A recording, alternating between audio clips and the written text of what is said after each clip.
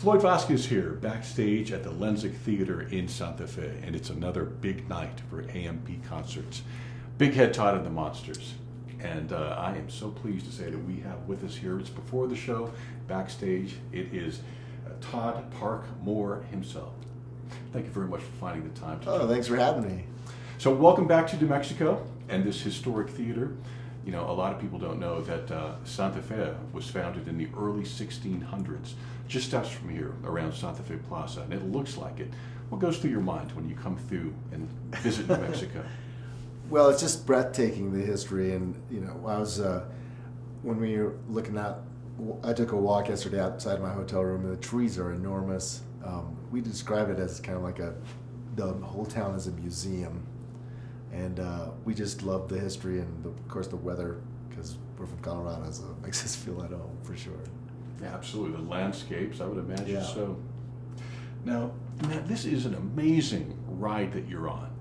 When you started Big Head Todd and the Monsters, my goodness, has it been just about almost 30 years ago? Yeah.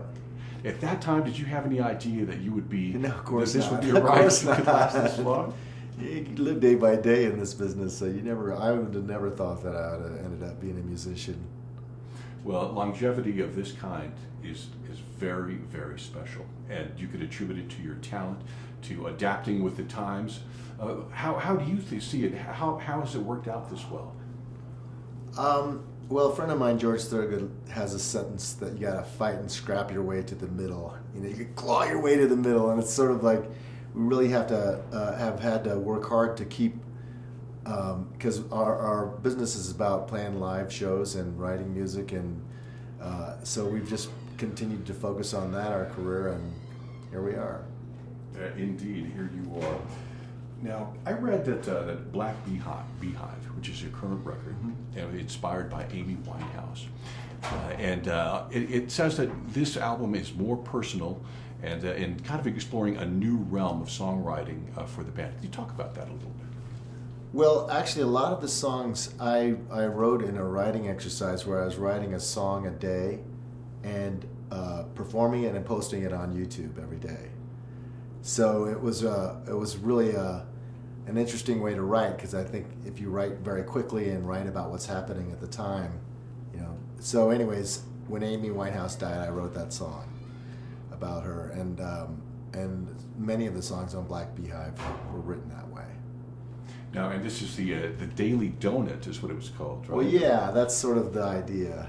Yeah, that was amazing. I mean, it was like between Thanksgiving and Christmas. Yeah. You were doing like a song, and there's a video as well. Right, every single day I would do a song and a video about the day's, events.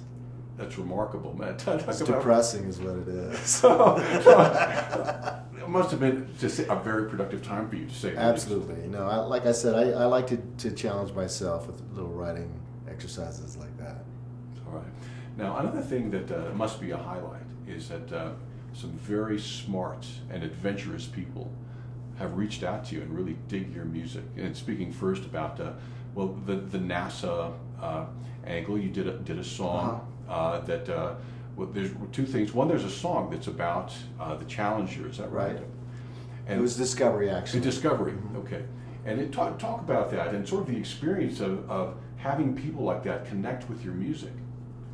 Well, it was really quite a flattering experience, because first off, all of us are fans of the space program, and we just feel it just represents so much about as far as an achievement, and so to be involved in that was a big honor for us. And then we were kind of tasked with writing a song for their launches, and it ended up being a wake-up song, and then it ended up winning a contest for the top wake-up song.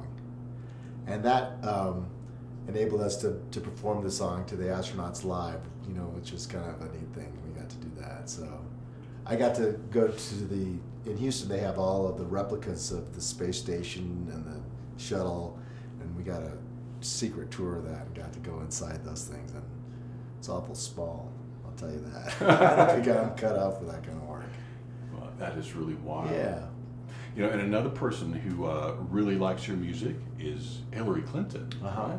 There was a song that's at least three great things about it. One, it's a great song, and it's one that you put out on electronically, like on your own, right? It's kind of it's part of the new wave of publishing music and putting music on the internet.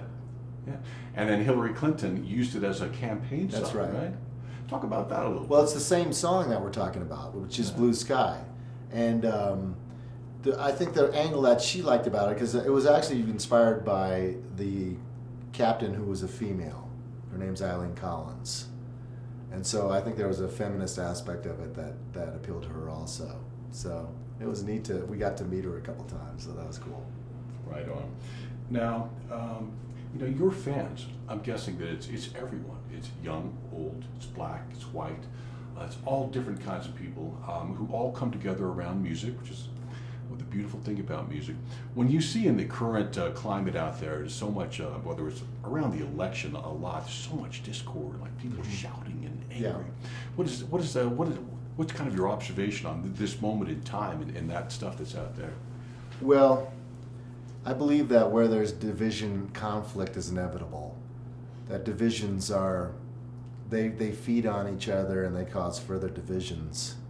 And you know, the idea that a divided house can't stand, I think, is a true statement. I think, you know, if you're looking at our country or even being human beings, we have to learn how to get together, you know, how to be united, how to take care of each other. And unfortunately, we're not going in that direction. So that's my thoughts. Okay. And then have you seen the Oscars so white hashtag and all of the you know, protests that are around the Oscars and in show business? It's a similar thing. Do you have any thoughts on that? Well, I think we're struggling with being in an inclusive society. The idea of being a melting pot is what makes us great. We're really struggling with being a melting pot, and you know, like what we're talking about, all the divisions. And you know, I think it's a good thing that people are confronting that issue, and I think we're probably going to see a lot more of it. I hope so, and of course you're a pioneer in that realm too. I mean, in the sense that, well, I don't see a lot of people who are Asian Americans of you know, who are starring in TV shows and things like that, and you have been for a long time. So you've been a trailblazer. Oh, well, thanks. That's really fantastic. Oh, that's nice. Thank you. Now, is there anything that you kind of want to talk about that these questions have not elicited? No, not really. I mean, I'm really grateful to have the work that I do is so wonderful. I'm thrilled to my fans for giving me a chance to do that work with my life, and I look forward to doing it for the rest of my life, at least until my hands don't work or my voice don't work. Well, I'm sure your fans are right back at you. We want to see you forever. And I want to thank you for spending time with us here. We're with AMP Concerts at the Santa Fe Lenzig. Thank you again. All right, my pleasure.